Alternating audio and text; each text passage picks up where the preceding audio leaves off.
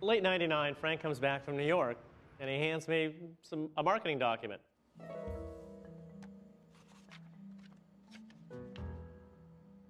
Read the strategy description, looked at the performance line.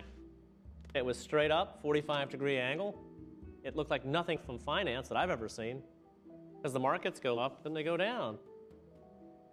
Harry looked at it for no more than 4 or 5 minutes. He turned to me, he says, "Frank, you know options. You know this is a fraud."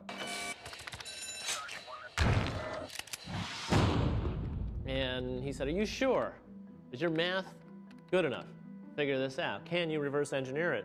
And so I felt, a little bit offended, and my pride was wounded. What do you mean, something wrong with my math? These numbers don't exist, don't you understand? You don't get straight lines in finance. It never happens.